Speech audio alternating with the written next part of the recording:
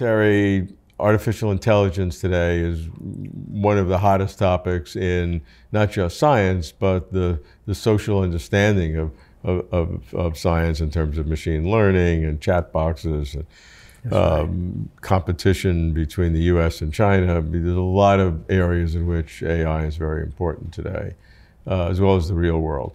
In addition, more and more scientists are talking about transhumanism in the merging of non-biological materials with humans in order for human enhancement. And this is not just theory. With cochlear implants and implants in people who are blind can begin to see forms. Right. So I mean, this is real stuff. How far it goes, we don't know.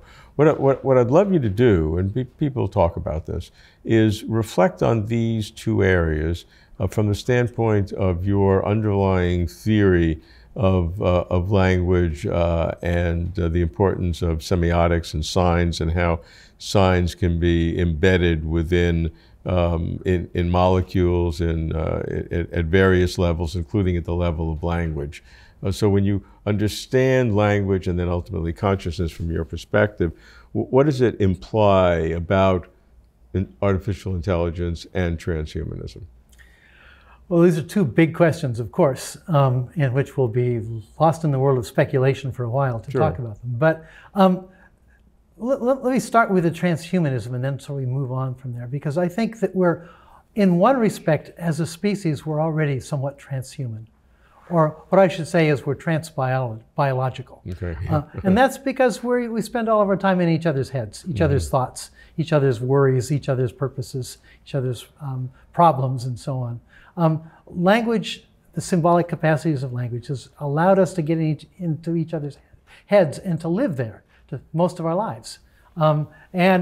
Because of this, we're a species that is larger than individuals. Our thought processes are not just in our heads. Some people have talked about this as an extended mind notion. I think that that's largely true.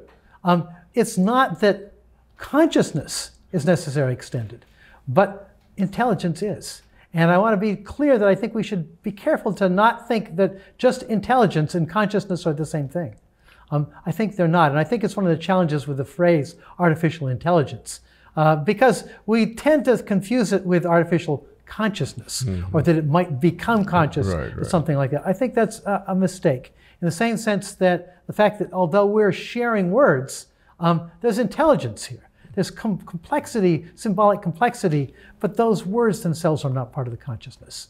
What's going on in each of our heads is part of that consciousness. It's about those words and so on. So in that respect, I think that in one way we're already transhuman, or transbiological in that sense. But the ability to then link us up in these elaborate ways with these new electronic means that we have has enhanced what was already there. Although we've been necessarily linked together individually, into this larger unit we oftentimes describe as a culture or a society. This has sped that process up and deepened that process and allowed more details to be there as a result of being able to sort of link up more parts of our nervous systems. It's going to be even more radical in this respect. That doesn't mean that that's itself conscious, but now our various consciousnesses are going to be much more entangled with each other in this respect. Yeah, I mean that sounds very rational, and what you're saying is that this is not a difference in kind. Because it's already occurring, but we're so used to it, we do it in our own way. We're in each other's minds, we're part of the culture, and we're sharing this extended mind as part of our normal activity. Now, if it's physicalized with some piece of equipment that literally can communicate between us, we think that's radically new, but it's really an enhancement of doing what we're already doing in the same sense. So I think that's a very good point. Then, so conceptually or philosophically, it's the same, an enhancement. Is it the case that if you increase that enough, you have a step function, you have a difference in relationship? But that's still not a philosophical in principle point, because you're saying that that's already there. That's sort of, how society might be changed in in an instrumental way as opposed to an in principle way. Well, so an example of how the two are linked comes from this Jesuit philosopher Pierre Teilhard de Chardin. And in his view of human beings, he thinks of us as part of a noosphere.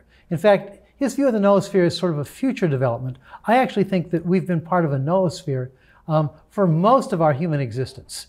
And the term noosphere comes from the Greek for noos, to be an idea or to be a thought. Sphere, again, the biosphere is about life and the surface of the earth. The noosphere is about how thought has encompassed the earth. To some extent, we human beings have encompassed the earth to some extent with our thinking and communication.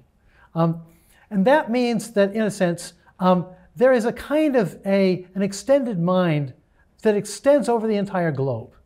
The interesting thing is that we're in the process now of elaborating that. Elaborating it by virtue of the fact that we're increasing our ability to communicate distantly, rapidly, and in ways that we never would have thought possible with all these new electronic capacities. And in so doing, it's probably changing our way of thinking, our way of being, even our self-identity. In the same way that language has, of course, in its use and the knowledge we get from our cultures affects our identity and the way we think. This is a medium that's going to radically change the way we are what we are.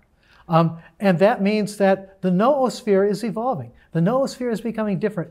Will it transition into something very, very different? I think it's an open question.